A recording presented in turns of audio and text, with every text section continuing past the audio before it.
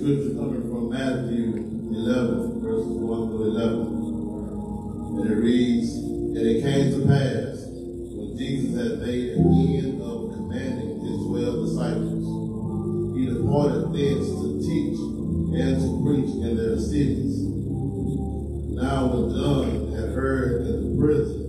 the works of Christ, he sent two of his disciples, and said unto him, Art thou he that should come, or do we look for another? Jesus answered and said unto them, Go and show them again those things which ye do hear and see. The blind receive their sight, and the lame walk, the lepers are cleansed, and the deaf hear. The dead are raised up, and the poor have the gospel preached to them. And blessed is he whosoever shall not be offended in thee. And as they departed, Jesus began to say unto the multitude concerning John, What went ye out into the wilderness to see? A reed shaken with the wind. But what went ye out for to see? A man clothed in soft raiment. Behold, they that wear soft clothes are in kings' houses. But what went ye out for to see? A prophet. Yea, I say unto you, and more than a prophet. For this is he of whom it is written, Behold, I send my messenger before thy face, which shall prepare thy way before thee. Verily I say unto you, among them that are born of women, there hath not risen a greater than John the Baptist. Notwithstanding, he that is least in the kingdom of heaven is greater than he. Now I read to you Matthew 11, verses 1 to 11. May God bless the readers and hearers of the Lord's word.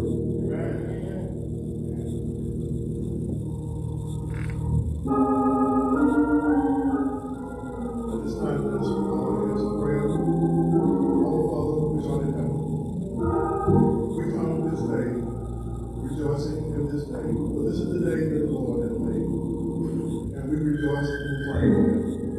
And Lord, we are so rejoiceful that we are out at the house of prayer one more time. You gave us this opportunity, and you didn't have to do it, but you blessed us anyway and anyhow.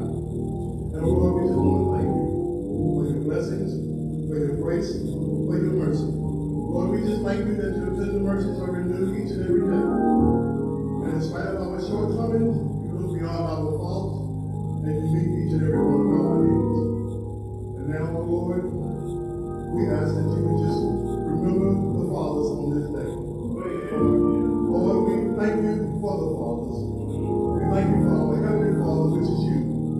Because we know that we can pray to you, and you will hear our prayer, and you will answer our prayer. And then we know that you can be a father to the fatherless. You can be a brother to the brotherless. You can be anything and all things because you are the great I am.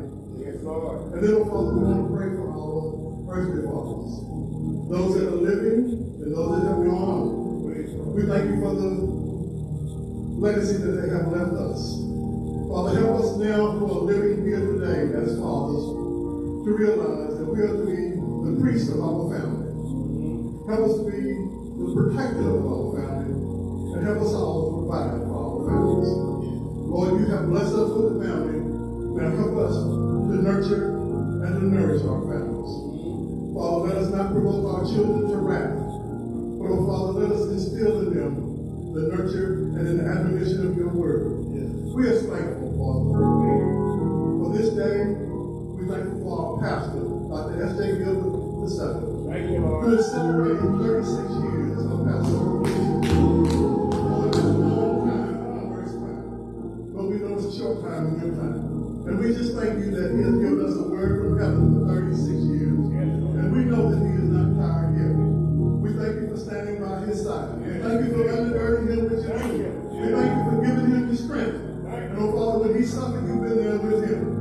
And then, oh Father, when we suffered, he's been there with us. Thank you for giving us a shepherd like him for these 36 years. Thank you for giving us a shepherd who can preach your word with power and conviction. And then, Father, we want to remember Reverend Gordon, who will preach the word today. Take him out of himself, oh Lord. Touch him and fill him, and crown his head with your wisdom, that he may speak to us. Lord, we need to hear a word from heaven today. We need to be encouraged. We need to be filled. We need to be hopeful. And oh Lord, we're facing a crisis right now. But in spite of the crisis, we still have the Christ who still sits on the throne. Lord, things seem like they are chaotic, but you are still in control. And then, oh Father, help us all to realize that all things work together for the good. For them that love the Lord and call the Lord into your purpose. And oh Lord, right now, we ask that you would be with those that are sick, that are on their beds of affliction.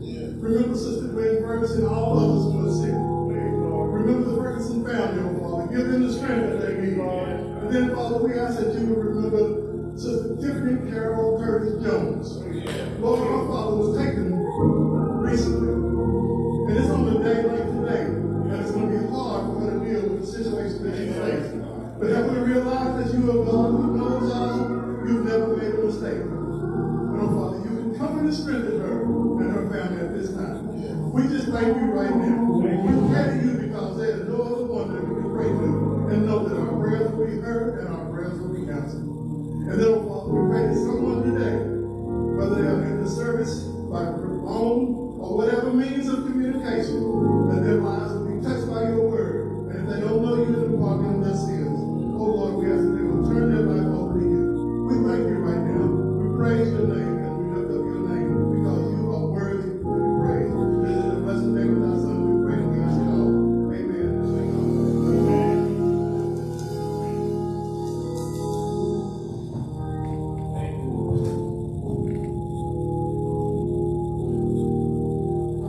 Greetings in the name of the Father, the Son, and the Holy Spirit. I'd like to welcome those of you who are joining us for the first time online, and those who have been with us all the time. We greet you and welcome you to Mount Sinai Baptist Church virtual service. We want to welcome those of you, and we want to thank you for worshiping with us on this day.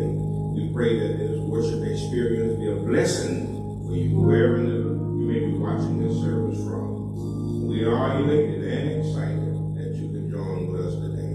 Again, you are welcome. Welcome.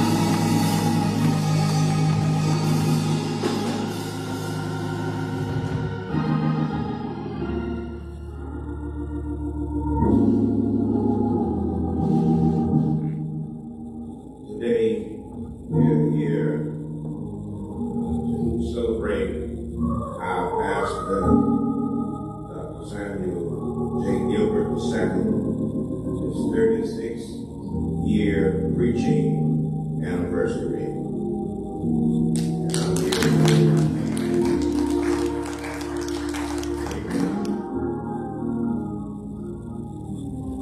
Consistently ministering to a flock of which God has given you the privilege to do so is an incredible opportunity.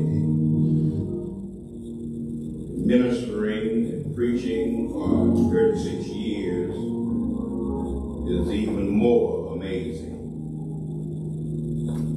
My pastor, Dr. Samuel Jacob II, has been faithfully ministering and preaching to God's people for the last 3+ decades. Wow. What a heritage. What an example. So what do?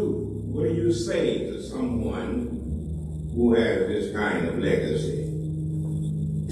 Well, you offer biblical reasons to appreciate and value him as a pastor, a shepherd.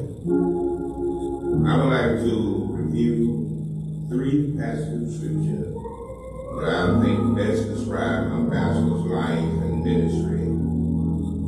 First is Paul's admonition to Timothy in his first letter, 4 verses 12 to 13. Here, Paul admonishes Timothy to be an example.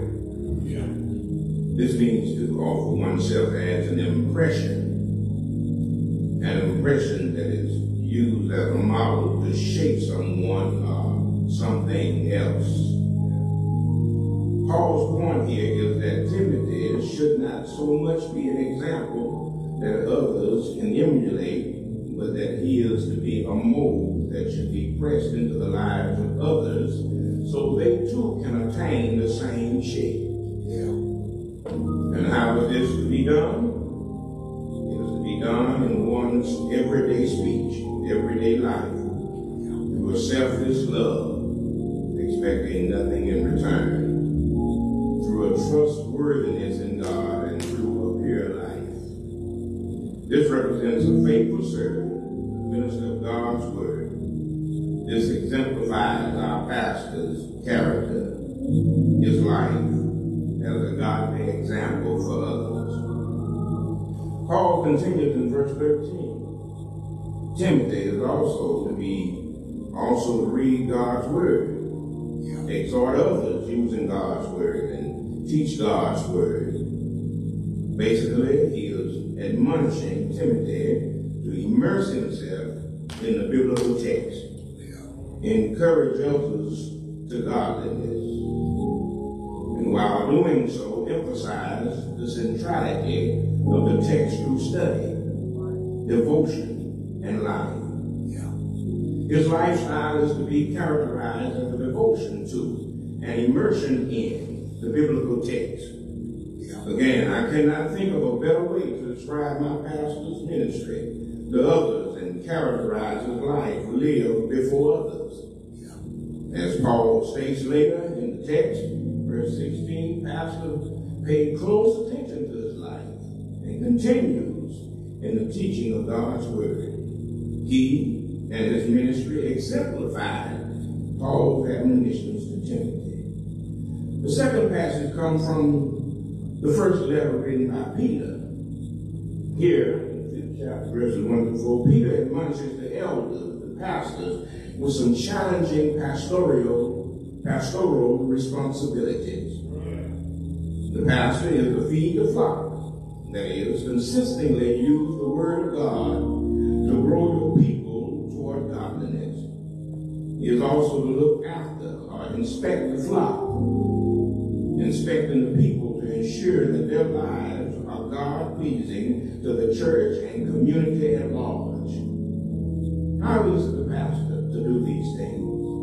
Willingly, eagerly, and with humility, exhibiting the godly character for others to emulate.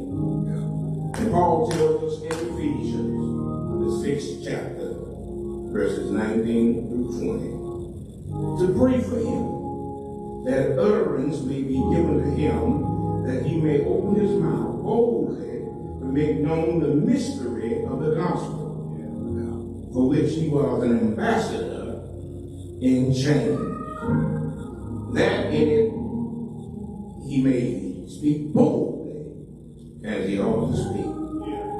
Paul was a man's man and God's faithful servant, ready to die for the cause of Christ and the gospel. He was an ambassador in chains. But when I stop and look around today, I can't help but conclude that our ambassadors are still in chains.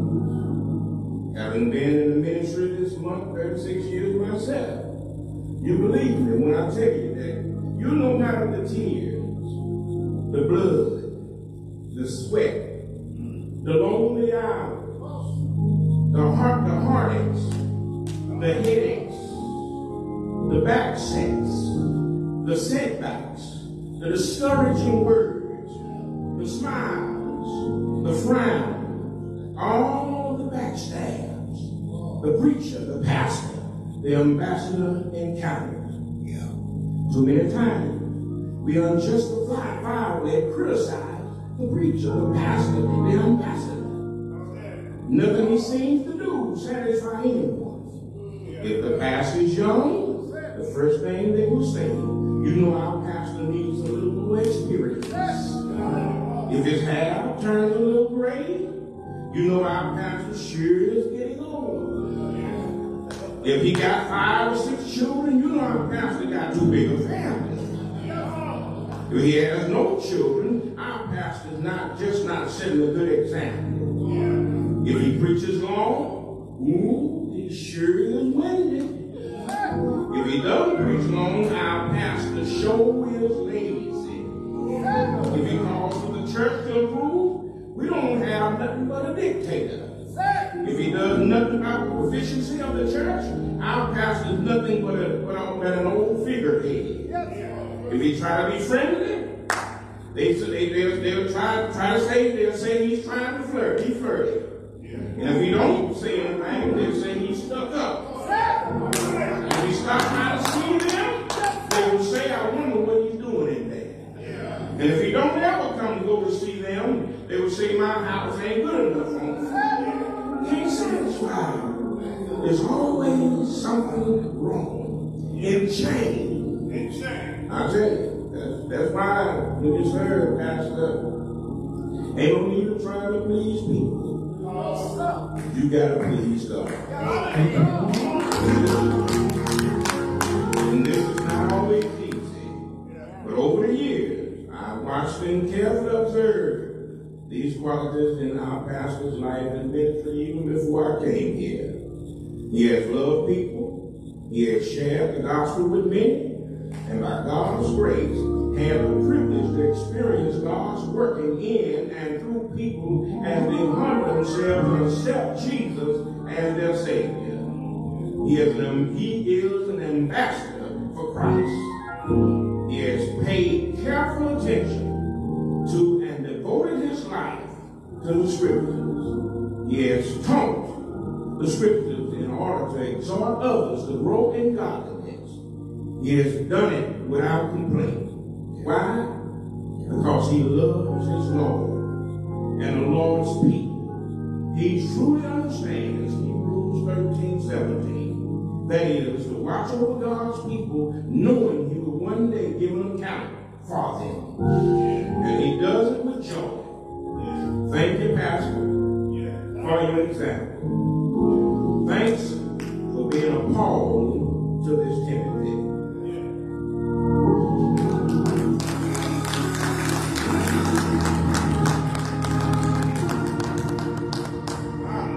Thank you so much, Dr. Fauci, for that wonderful tribute on today, celebrating our 36th preaching anniversary. We thank all of the members of this church who have been so kind to me throughout these 36 years. And Thank you for your phone calls, your cards, your words, your gifts of love, your words of encouragement on this journey. I just want to thank all of the members of Mountain Church. I love you so dearly and I miss you so much. And just thank you so much. I want to say happy Father's Day to all of our fathers. Celebrate this wonderful, wonderful day today of our fathers. It was once said by a small boy, say Father's Day is just like Mother's Day, only you don't spend as much money on the gift. And then one father said, well, what gift? So, you know, a lot of times fathers have a rough time, but I want to just say today that fathers are so important. Yes, and there are many, many good fathers around who don't get the spotlight that they should get. Today I want to celebrate those fathers who are doing it the right way.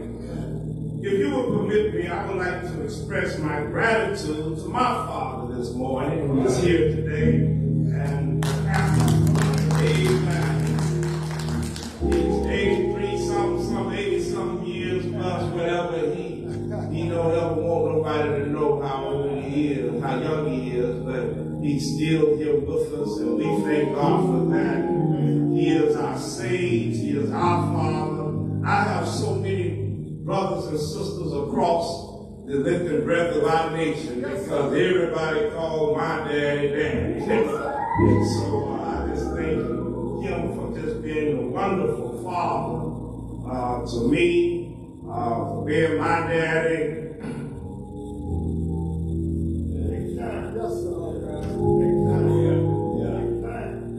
And just been a wonderful father figure. Yes, sir. Yes. And so, Dad, I thank you and I thank my Heavenly Father. Yes. And I just want everybody to know if you don't have a father like I have, yes, you have a Heavenly Father. And you need to thank God for your Heavenly Father. They both have some in common. Yes. First, I want to thank my dad for his provision, material provision. You know, 1 Timothy 5:8 says, if anyone does not provide for his relatives, and especially for his immediate family, he has denied the faith and is worse than an unbeliever. Why would such a father be worse than an unbeliever? Because even unbelievers provide for their family. It's never occurred to my daddy that the government should take care of his family. That's his responsibility. And so I want to thank you, Dad, for providing material possessions. And then, if you don't have a father who provided material possession, thank your Heavenly Father, who has provided material possession. Thank God for all the fathers who provide for their family and for their loved ones. Then I want to thank you, Dad, for your faithful instruction. You know, fathers instruct their children about many things, like birds and the bees, things in school, work, relationship, dating, driving, all those kind of things. Fathers, faithful instruction is very important. But we have to be careful how we deliver it. Because all criticism and no praise is no good. Yes, Ephesians 6:4, Paul say, don't keep on scolding and nagging the children, making them angry and resentful. So the question is, are you a coach or are you a critic?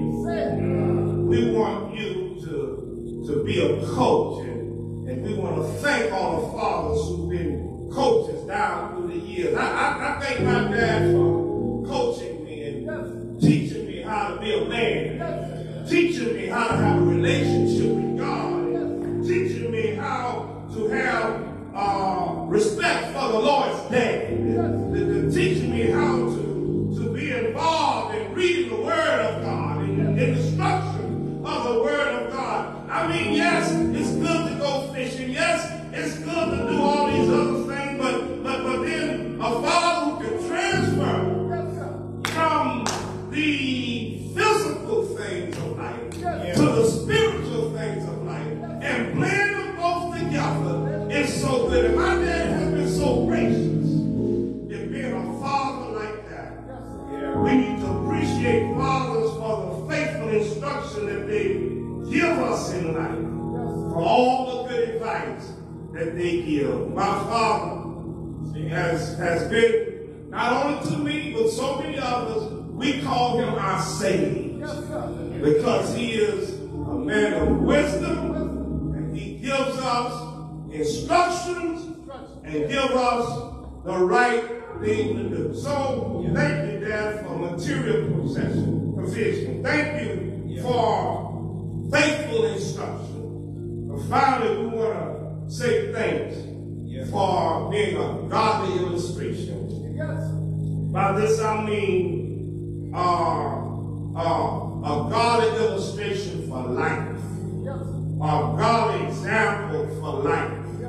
In 1 Corinthians 11:1, Paul said to the Corinthians who were his children in the faith, he says, follow my example as I follow the example of Christ. Follow my example as I follow the example of Christ. Notice Paul didn't say, do everything I do. No, he didn't say do everything I do. He said, do everything I do, which is Christ's life. Follow the examples of Christ. Paul was not perfect, and neither are we as fathers.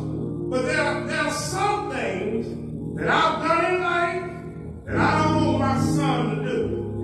I'm sorry when I've given him a bad example, but I've also done some good things. I've also done some godly things. I've also done some Christ-like things, which I hope you'll copy from my life. And the most important thing is to love God and love people. Yes, we honor today both our earthly Father and our heavenly Father. So fathers, keep providing. Keep giving faithful instruction. Keep providing a godly illustration. And may God continue to bless you and keep you. Here's my prayer. Dear Lord, we pray for all the fathers today. We thank you, Lord, for those who have put their hands in your hands, that they may be the priest of their household, that they may lead their family in a godly direction. We pray for spiritual fathers. We thank you for those fathers who have provided material provisions, who have been giving faithful instructions, and thank you for those fathers who have been godly illustrations of what a Christian father ought to look like. Thank you for bringing them in our lives. Thank you for demonstrating them before us, that we may have the image and example of what to do. And to those who don't have that father, we thank you for the image of Christ, who has taught us in the Word to love God with all our heart, all our mind, and all our soul, and to love our neighbors as ourselves. In Jesus' name, amen. God bless you. Give the Lord a hand of praise.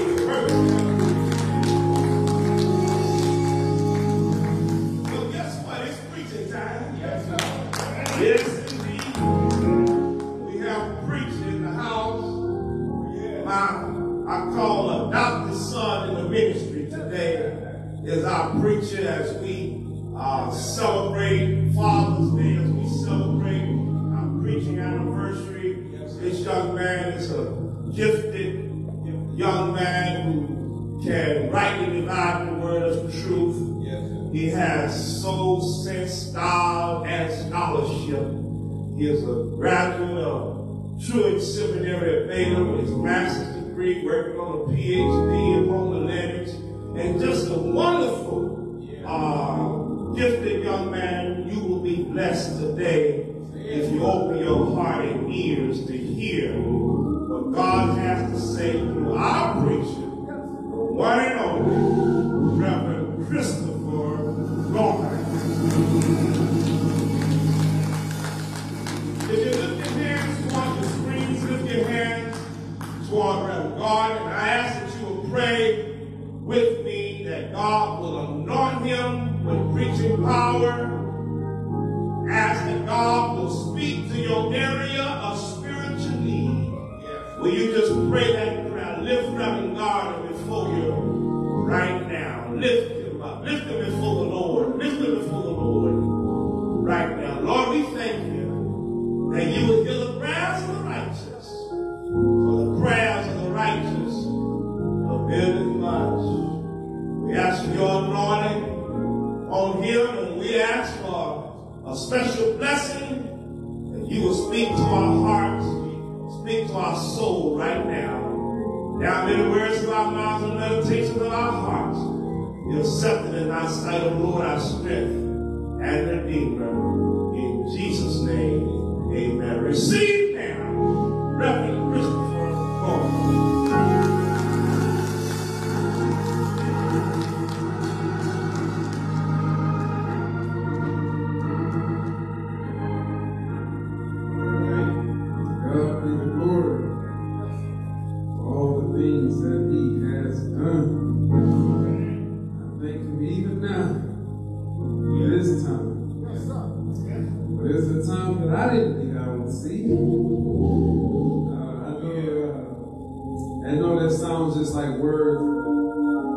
Facebook has a way of reminding us things that happened years ago and bringing up old stuff. And Facebook reminded me on Friday that on Friday, exactly 4 years ago, that I made my way to the mountain church. And I was able to introduce my preaching professor as he would preach for my pastor's anniversary. And now, 4 years later, I get to stand behind this pulpit, not to introduce him, but to preach for my pastor's anniversary. And I thank God that I didn't see that coming. And I thank him for it. And I thank him for my pastor, Dr. Samuel Jackson Gilbert II, who has been preaching for 36 years, longer than I've been born. And someone told me, they said, man, you probably need to take a break and probably not preach the whole year, the rest of the year. And I said, yeah, you're right. We've been dealing with a lot as a family. And I will say this, there's not somebody who takes this coronavirus so seriously. Dr. Gilbert is really abiding by every single rule. Social distancing, mask, gloves, he knows it all. But I know one rule that he broke. I know that when our family had probably the worst day of our lives, and they were supposed to be enforcing social distancing, and we was all packed in that funeral home and a bunch of people there, and I didn't expect nobody to come. They said you only allowed 10 or so, but we broke all those rules. And Dr. Gilbert broke the rules as well. I remember looking up and my pastor walked into that place, into that funeral home, and he had his mask on and he made sure that I knew that he was there for me and for my family for the worst day of our lives. And it may not mean much to anybody else. I just know it meant the world to me. And I just want to let him know that I think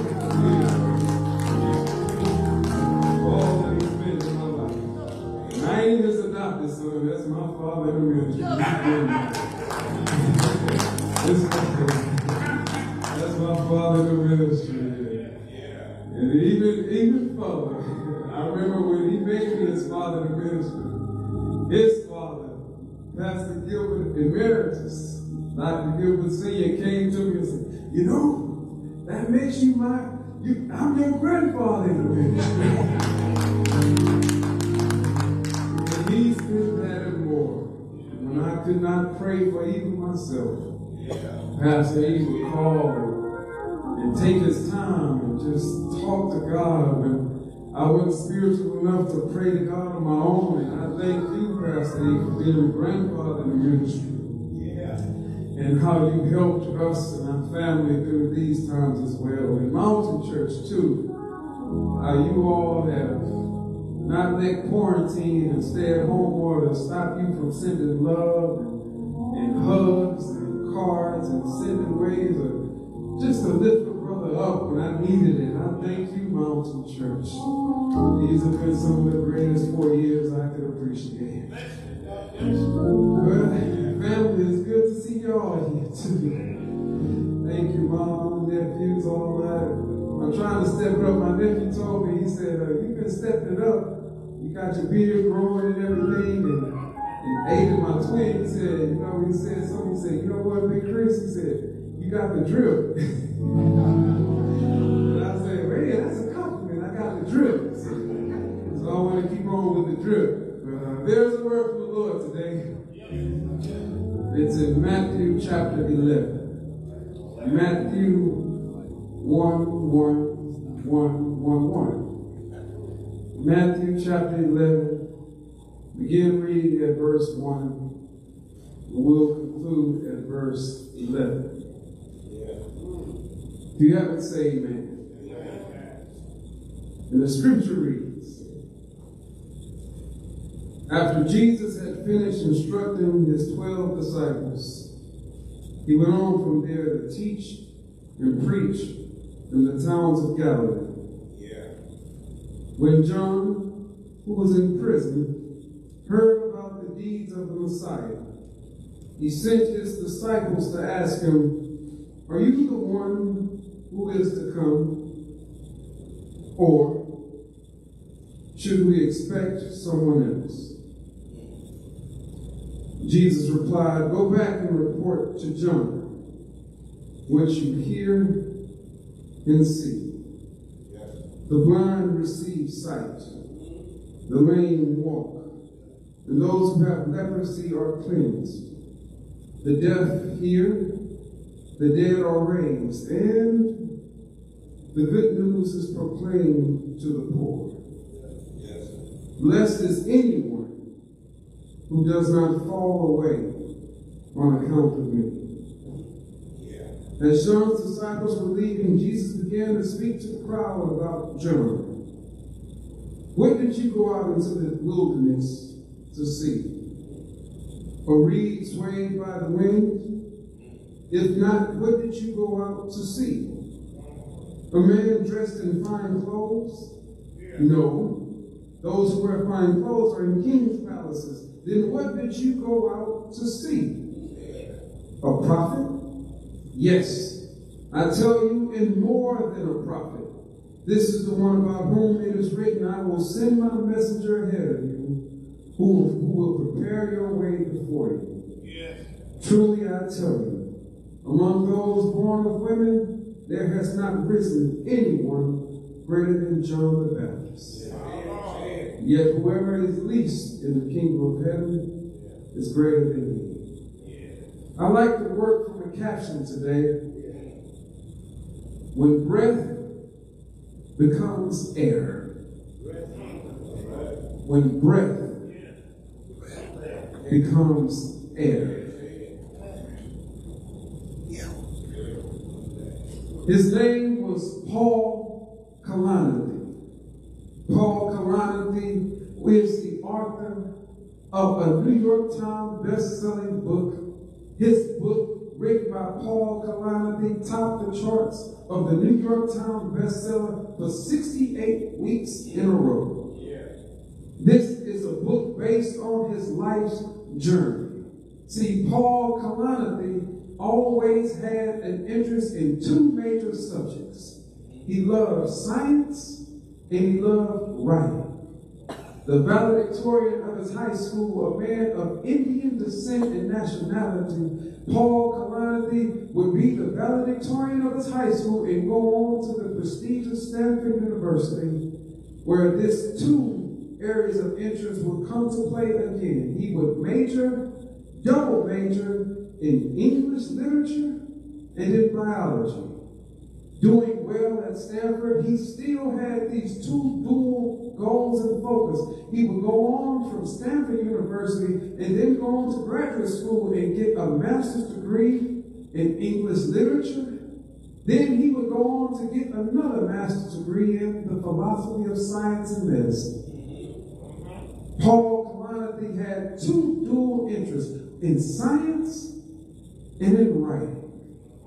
And then as he finished his graduate studies and had two bachelors and two masters, he would decide what to do with the rest of his life, and he pondered on going to get a PhD in English literature. But then he decided to take the easier route and instead enrolled in Yale Medical School in neurosurgery. And so Paul Kalanithi decided to join Yale's medical school and study neurosurgery. And having completed Yale Medical School in 4 years, where he would meet his other half, his wife, Dr. Lucy Kalanithi, they would then retreat from Yale and go back to Stanford, California, where he would become a neurosurgical resident at the same hospital. And it would be that during his neurosurgical residency, during his final year, the last 10 years of his life have been devoted to studying medicine, from 4 years at Yale to 6 years at Stanford. To his final 6th year at Stanford, he would write these words in his book, that one of these days I was looking at these CT scans and the diagnosis seemed very obvious. The lungs were matted up with innumerable tumors, the spine was deformed, and a full lobe of the liver was simply obliterated. He had stared at CT scans over and over and over again. For the past 6 years, he had examined so many of them, but this time there was one difference. The scans that he was looking at was his very own. That then his wife, Dr. Lucy, would ask him the question, do you think that it could be something else? And then Paul would look at his wife and say, tell her, no.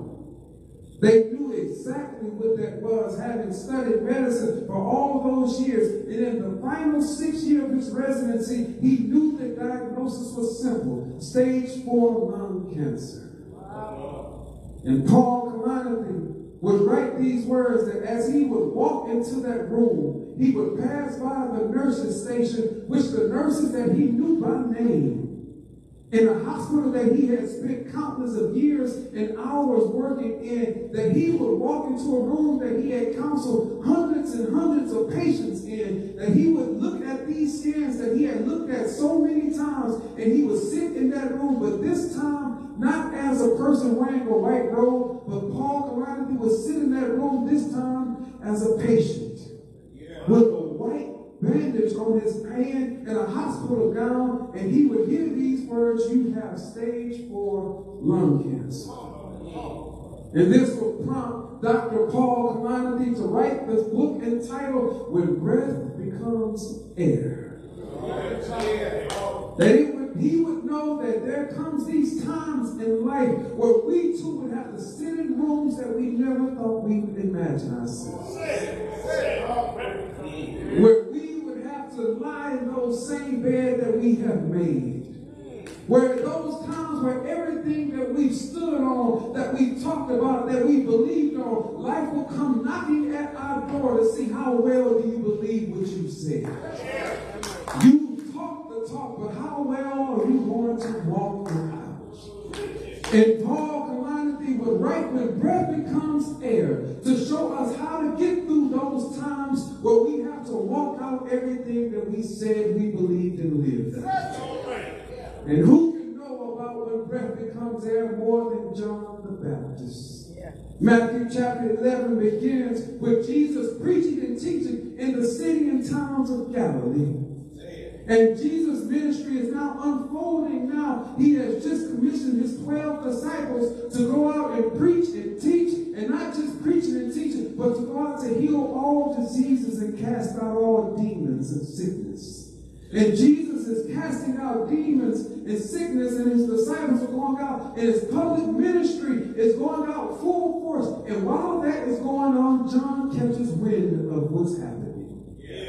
And John has a message that he wants to send to that Jesus of Nazareth, that Jesus whom he met previously before. He sends a message to Jesus, and it's simply in verse number 3. He wants to ask him a question. Are you the one to come? Or should we expect someone else? It seems like a question of inquiry. Just a curious question. It's one that we all have thought about before. Are you the one? Anybody who's ever proposed or been married before, you know that question. Are you the one? And Jesus is asked this question from a delegation of 2 disciples. Are you the one to come? Or should we expect someone else? Now, this is one of those times where nouns and verbs really matter. And it seems like it's one of inquiry, but if you will read it in its most literal sense, this question is one of those that really comes across more as a statement. Not a question of inquiry, but a declarative statement that, are you the one? That's the question. Or should we go looking, waiting, expecting another? Are you the coming one, or Komenos, the one who we've been waiting for, the one whose arrival we've been expecting, the one who the Old Testament has prophesied? Are you the coming one, the one whose arrival that we've been all waiting for and hearing about from all Old Testament prophecies of Isaiah to Moses? Are you the one to come? Or should we another heteron, another of a different kind? Should we look for someone else different?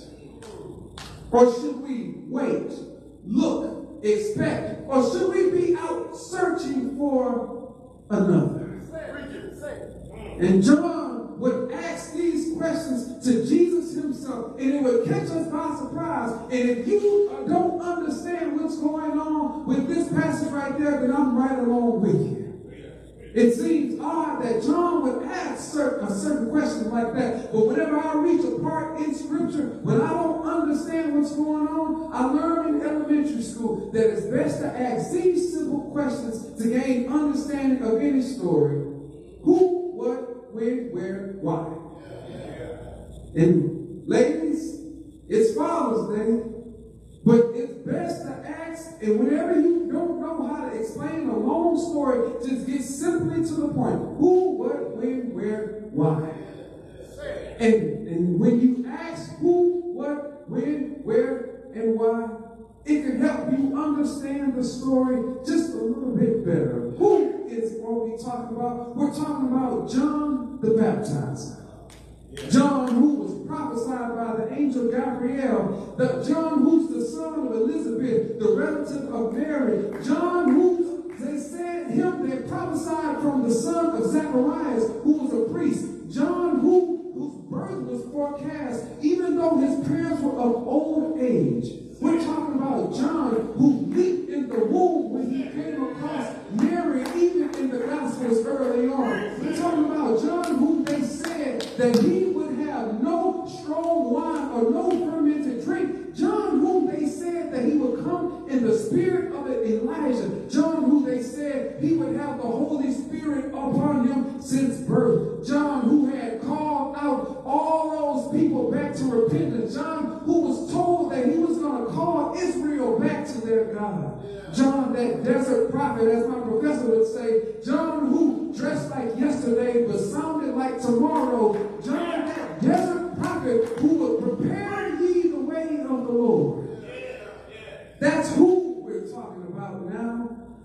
John, who had his ministry out in the desert, and he would preach that one sermon, prepare ye the way of the Lord. And all people from Judea and all from Jerusalem and all from the Jordan would make their way out to hear this desert preacher preach to them about preparing the way of the Lord. This is the John whom we speak of, and he was so successful that he had one sermon, prepare ye the way of the Lord. One sermon with 3 points.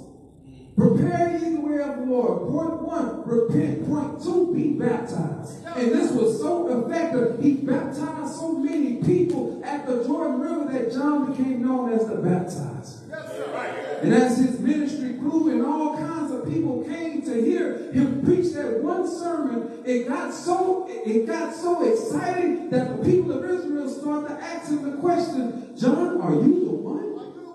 Are you the Christ? Are you the one we've been waiting for? And John, who had 2 points, had to add a 3rd point. No, I'm not the one. I'm not the Christ, but there is one coming whose sandals I'm not fit to carry. And this is the John who we're talking about now. And this is the John who has been prophesying and speaking and jumping in since before he was even born. This is the John who's asking Jesus, are you the one to come, or shall we look for another? But that's the who. What was said was that. Are you the one to come, or shall we look for another? When was he said? And verse 1 tells us when it was said right after Jesus finished instructing his disciples. Right. And after he finished instructing his disciples is when John would send that message to him. But can I give you one little detail? Not the who, not the what, not the when, but there's one detail that gives us the key to unlocking the mystery of the entire Matthew chapter 11 statement. And it's simply not in the what, the who, not even in the when, but simply in the where. Where? Verse 2 tells us that when John heard this, where is John? John is in a very unique place. Verse 2 tells us while John was in prison. See, John was in prison. And we all know if a preacher's in prison, something ain't right. John is in prison not for doing anything murderous, not from breaking the law, but from preaching what was right. And John, who had no fear about anyone, who never withstood any problem or issue, he preached what was right, and now he's in jail, locked up. And all this is happening while Jesus' ministry is going forth. Jesus has a message to John while he's in prison. And John is in prison, and Jesus has a message to his disciples. Go back and you tell John. Tell John what it is that you hear and what it is that you see. Go back and tell John that, verse number 5. Go tell John that the lame that they're walking. Go tell John that the blind that they now have their sight. Go tell John that those who are deaf now can hear. Go tell John not just that, but those that who are dead, who have been dead, are now risen up again. And Jesus goes down the list of 5 things that are happening right now as he speaks. Go back and tell John that the blind can now see. And go back and tell John that the deaf can now hear. And go back and tell John that the lame can now walk. And go back and tell John that those who are dead are now raising up again. And don't forget about the poor. Don't forget them too. Go back and tell John that and now the poor have the good news preached to them. And then he has a final word to John. Blessed is he who does not fall away on account of me. And Jesus gets at the root of what's happening in John's life. And that's something for all of us now.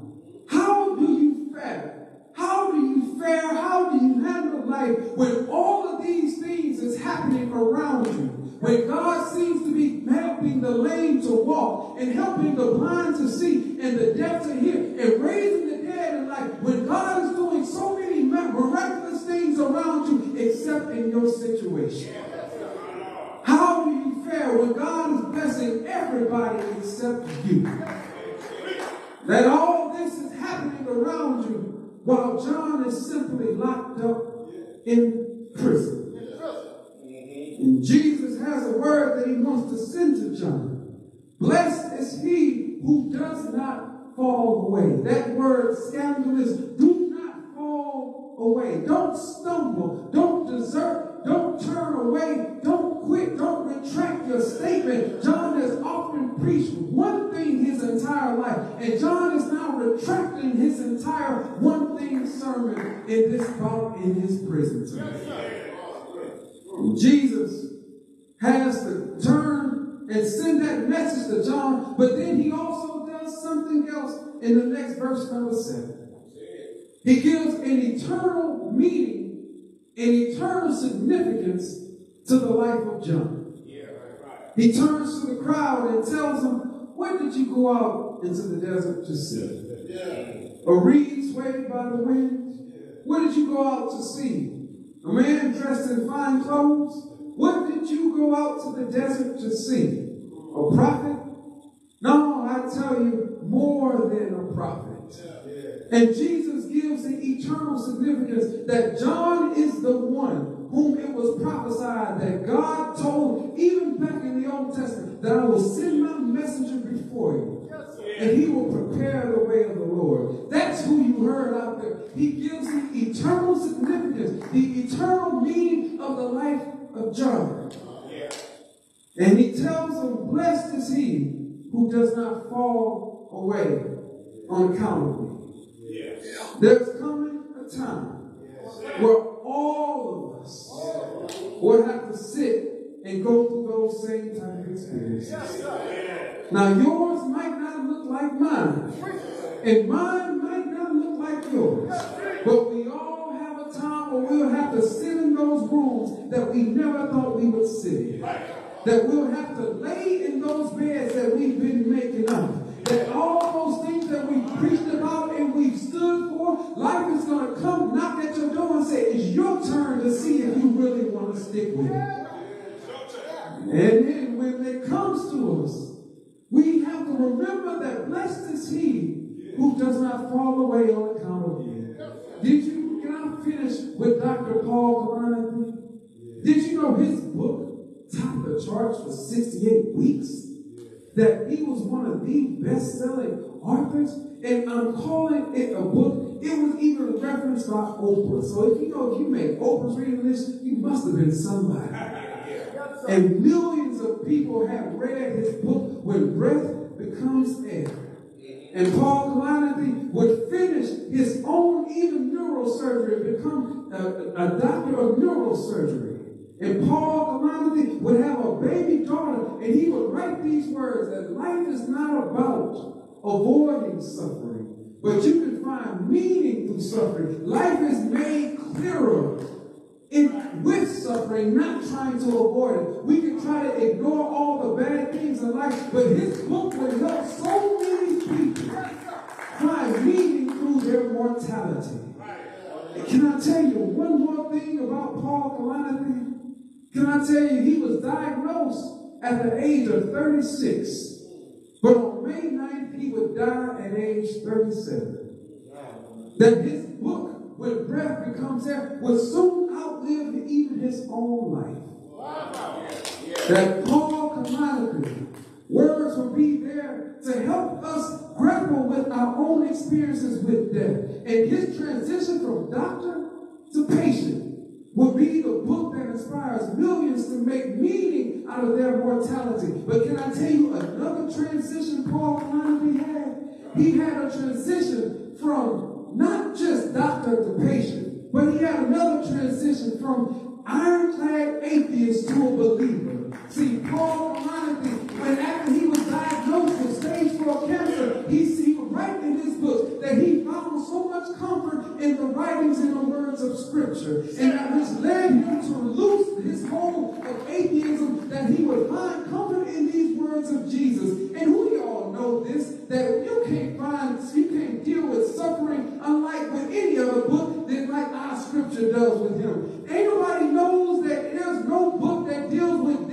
and conquers death like our scripture does. Paul Kalani, a man of Indian descent, would write and help people deal with their mortality. And he was a brown man who helped millions of people come to grips with death. But can I tell you something else? I know of another brown man who helped us deal with our mortality and taught us how to deal with our suffering. He would tell us that blessed is he who does not fall away on account of me. Now this brown man, he might not have been a medical doctor, but they talk about this brown man, they say he's a doctor that never lost a case. Now he might not be the brown man who had a degree in neurosurgery, but this brown man that I'm talking about, they would say he's a heart fixer and he's a mind regulator. But this brown man, Paul Kalani, taught us how to deal with death. But I know another brown man who told us that blessed is he who endures to the end, that he who endures to the end shall be saved. I know another brown man who didn't just help us deal with death, but he marched up that road to Golgotha and not just deal with death, but he conquered death and rose again and said, if I resurrect and if I overcome the world, you too can overcome the world. I know another brown man who would tell us, and even not just in Matthew 11, he would give us the words to even tell John that blessed is he who does not fall away on account of me, that Jesus himself will give us the words to overcome life suffering, that say in this life you will have hardship, but be of good cheer, for I have overcome the world. I can't tell you how it's going to happen. I know it hurts, but find comfort in these words of scripture, and he can tell you how to overcome the worst times of your life. I can hear it even in Job. In Job, we look at those spirits that God had wrote for us in the book of Job, how his life was turned upside down in 2 chapters. And for 40 chapters, we watched Job go through suffering after suffering after suffering, and he did not receive answers until chapter number 42. And I have to come here to tell you that it's something that we don't talk about too much, but there's a fruit of the Spirit called long suffering that we try to avoid. But I'm telling you, we love when God works in us peace. We love when God works in us love and joy. But there's another fruit of the Spirit who we've forgotten about. There's a fruit of the Spirit called long suffering. And when God is working long suffering in us, don't try to avoid the pain of life, but God has ways of blessing you through that suffering. I don't know who I'm talking to right now, but I know there's a lot of death, even in the face of death, even in the face of doubt, even in the face of pain and tears. God has a way of blessing you through that suffering.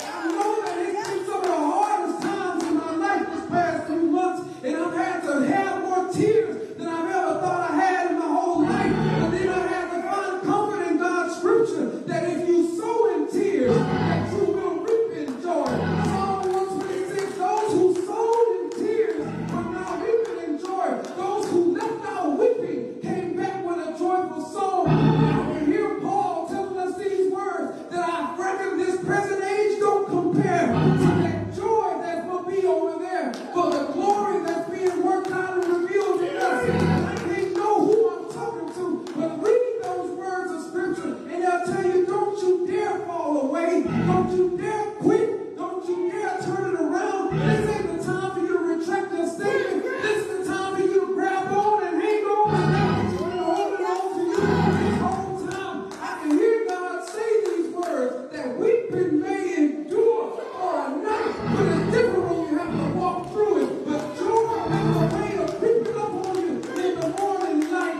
I can hear God tell you that all things work together for the good of them who love the Lord and who are called into his purpose. That to live is Christ and to die is gain. That I can't let nothing separate me from the love of God. Not angels, not demons, not principalities, not life nor death. Can't let nothing separate me from the love of God. I can hear God say that keep on going. Don't you dare give up.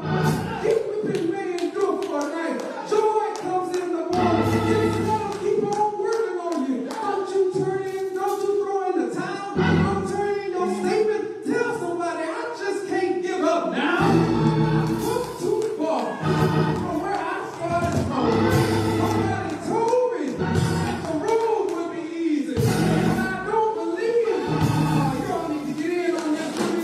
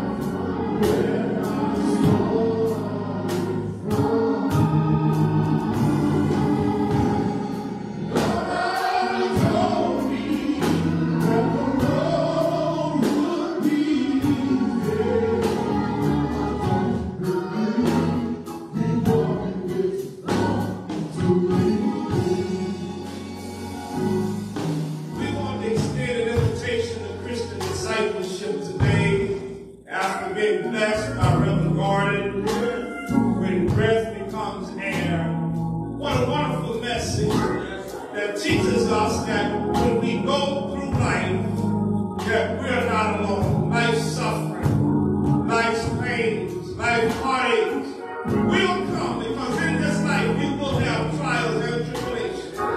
But Jesus says, be of good cheer, for I have overcome the world. I would like you to invite Christ into your life today. If you have not done so, just open the door of your heart. He said, behold, I stand at the door and knock. If anyone will hear my voice and open the door, he says, I'll come in and sup with you, and you will be. Let the Lord come into your life today. And once you have prayed and asked God to forgive you of your sins, what you have said to God, yes, I believe in the death, burial, and resurrection of Jesus Christ. Lord, forgive me of my sins. Then just open the door of your heart and let him in. And if you have received Christ today, I'd like for you to pick up your phone. Now, 713-869-9171. Leave a message and say, I was moved by that message. I want to be a part of the congregation. I want to be a part of the family of believers. I want Christ in my life. And we'll get back with you and receive you and usher you into that perfect relationship with God. Then, I would like for you today also to remember that it's time to give. Today, we ask that you will go online, give your gifts. We'll have a drive-through today from 12 to 1 for our fathers, and you can also drop off your tithe and offering on today. So I want to encourage you to give your pastoral support, love offering, tithe, whatever you have for the kingdom of God. We want to encourage you to be liberal in your giving and give back to God a portion of what he has blessed you to have. Finally, let me just remind you, happy Father's Day to our fathers. Our drive-through today will be from 12 to 1. I look forward to seeing you today.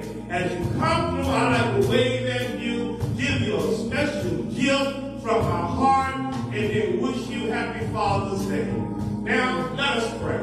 Lord, we thank you for this time of sharing. We thank you for this worship experience. Thank you for this preacher, this man of God who has blessed us with a mighty word from on high. Lord, I pray for our members, our congregation. I pray for those who are sick and bereaved in our congregation. Lord, I pray for your covering over their lives.